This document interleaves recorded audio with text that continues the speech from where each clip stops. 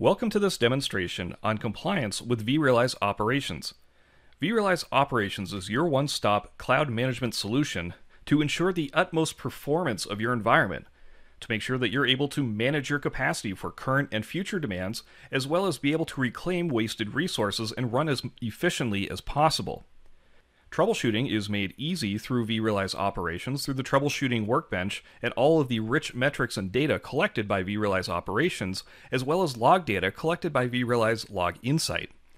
And of course, then there's the compliance side of things too, to make sure that your environment is configured correctly and in compliance with the various standards. And so today we're going to be looking at the compliance option right here under the configuration management pillar. So I'm going to go into compliance, and in here we're going to see benchmarks for both VMware security configuration guides, so this includes our vSphere security configuration guide, vSAN, NSXV, and NSXT to compare your environment to these various guidelines. Now each of these cards is going to show how compliant you are. So in this example, we've only got 1% of our environment in compliance with the vSphere security configuration guide. Now if we look in here, the security configuration guide is going to compare your vSphere objects such as virtual machines, ESXi hosts, distributed virtual switches, distributed port groups, and vCenter. So all of our compliance shows up as alerts within vRealize Operations. And again, I can see that I've got 16 compliant systems compared to 1,300 that are not compliant. So I have a total compliance score of 1%. So there's a lot of work to be done here. And I can see the number of objects that are not in compliance over here. So we're going to take a look at one of our ESXi hosts. So if I look at the ESXi host violation alerts, we can take a look at the first host here. And what this will do is give us a punch list of all of the hosts that are not in compliance. We also have a visualization here to be able to see how many host systems we have that are not compliant, as well as those that are compliant. So let's take a look at this first host here, our VRNI TMM ESXi 09. So if I open up this alert, I can see the various violations that this host has against the vSphere security configuration guidelines. For example, I can see that there's no timeout for my ESXi shell or SSH sessions,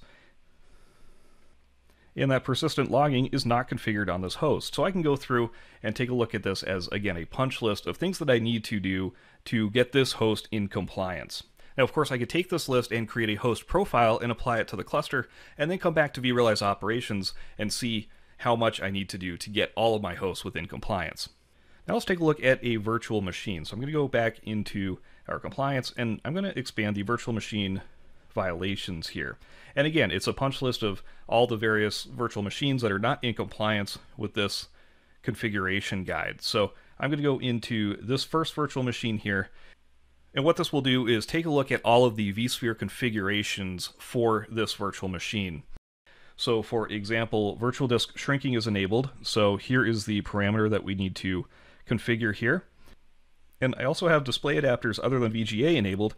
And down here is the advanced configuration for this virtual machine. So I'll just go through these 4 items here to configure this virtual machine, and it will become compliant. And while we're looking at our objects, there's also a compliance tab right here for this object. So I could go in here and I could see all of the various violations that this virtual machine has. So again, our vSphere configuration. I can also look at my DISA configuration here. We also have compliance for, again, vSAN and for NSXV. So let's take a look at NSXV. I'll expand out my Edge Gateway, which I have 5 violations. Now over here on the side, again, I can see how many compliant and non-compliant systems I have, and then what is the percentage of compliance, which is driving this score right up here. So let's take a look at this particular Edge Services Gateway and see what I need to do to be compliant with the vSphere security guidelines. And in this case, SSH is running on this Edge Services Gateway, so I'll just simply disable it and be in compliance. vRealize Operations also has compliance benchmarks for 6 industry standards, such as the Defense Information Security Agency, the Federal Information Security Management Act, the Health and Insurance Portability and Accountability Act, the International Organization for Standardization, Payment Card Industry Standards, as well as the Center for Internet Security Standards. Now, all of these regulatory benchmarks are available out of the box, and activation is very simple. Just by clicking on Activate from Repository, this will take me in where I can go in and I can find the CIS compliance pack and click Activate to turn this on. And just like with the vSphere security configuration guides, we have scores for our compliance for each of these standards. Now let's take a look at the Defense Information Security Agency benchmarks. Again, I've got my work cut out here. I have 1,144 objects that are not in compliance compared to 234, which is driving my compliance score of 16%. Under the alerts list, I can see the number of virtual machines, the number of distributed port groups, ESXi hosts, and distributed virtual switches. And of course, over here, I can see the number of virtual machines that are not in compliance compared to the number that are in compliance. Same with host systems, distributed port groups, etc. Now let's take a look at one of our ESXi host findings here. And I'm going to expand this one for VCF ESXi-4. Now there are a number of findings for this host, such as the ESXi shell is enabled, there's no timeout for the shell or for SSH, and Active Directory is not being used for local user authentication. And scrolling down, I can see even more advanced configuration options, such as the bridge protocol data units are enabled for this host, so I need to disable that to, again, be in compliance. Now, as you've noticed, all of these compliance findings show up in vRealize Operations as alerts. So what I can do with these alerts is I can go in, I can look at my alert definitions, and I can do a search for PCI. So this is showing my payment card industry findings.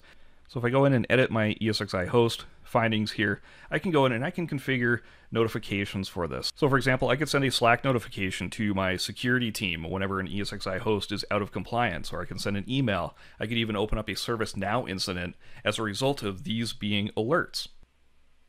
Compliance findings can be shared easily as reports through vRealize Operations. So if I take a look at my reports here, I already have a filter for showing my PCI compliance report. And I've already gone through and generated a report for one of my vCenters. So if I take a look at this report, I can open it up as a PDF or as a CSV. Now inside the PDF report, if I go ahead and open this up, so for example, my vCenters, my distributed switches, my distributed port groups, my host systems, and for my virtual machines. So if I scroll down and take a look at my vCenters here, there are no PCI compliance findings for my vCenters.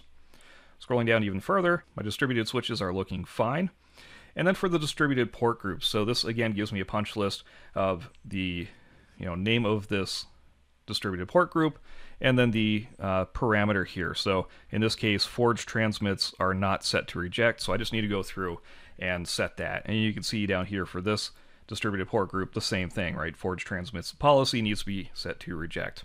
Scrolling down even further, I can see my ESXi hosts, go through and configure all these for my ESXi hosts, and then also for my virtual machines. Now before I mentioned I could create a host profile to get all of my ESXi hosts in compliance. However, there's also another really cool thing we can do with vRealize Operations through our integration with vRealize Orchestrator. And we have workflows for automatic remediation, so whenever an alert gets triggered for an ESXi host, we can automatically have vRealize Orchestrator run a workflow to get that host back in compliance. So let me show you how that works by triggering a manual remediation. So I'm viewing one of my ESXi hosts here, and I'm looking at the Alerts tab in this example. Now I can go in and I can change the grouping of my alerts from time to definition. So in this case, I can see my definition for ESXi host is violating vSphere security configuration guides. I'll go in and I'm going to take a look at this alert. I can open up the alert, and then there's this wonderful button right here to apply host security configuration. What this button will do is it will launch that vRealize Orchestrator workflow to remediate all of these issues that we have down below here for this host. So I'm going to go in and I'm going to click on Apply Security Configuration Rules for this host. And if I click Begin Action, vRealize Orchestrator is going to spin up this task to resolve these issues. So again, I can trigger this manually through the alert, or I can actually have the alert automatically resolve these for me. Now, if you want more information on how this works, I recommend checking out a V Brown Bag by John Diaz, where he dives deep into how all of this comes together. It's really worth a watch. And finally, vRealize Operations gives you the flexibility to create your own compliance rules. to make sure that you're in adherence with, say, corporate compliance policies, or perhaps it's even a mix of multiple policies, and you don't want to have separate cards for, say, PCI or HIPAA. I can actually go in here and I can take a look at my custom benchmarks, and I can add a new custom compliance benchmark. So if I click on here, I have the option to either import an existing benchmark or create a new custom benchmark. I'll just give this a name and say corporate policy benchmark. And here I can see a list of compliance alerts. So I can actually look at my various compliance standards here. So say for PCI, maybe I just want to create a custom compliance standard for just my virtual machines for PCI, and maybe even for CIS. So I'll take a look and add my virtual machines for CIS. Again, I can take a look at all of my compliance alerts. So if I've created custom compliance alerts, I can again add that to this custom compliance policy. So once all of my alerts here are configured, I can go ahead and I can click next, and I can apply it to my various vRealize operations policies. So this is where we decide what objects get counted against this compliance, right? Maybe I don't want to look across my entire environment, but maybe just a certain subset of virtual machines. I can do that through my policies.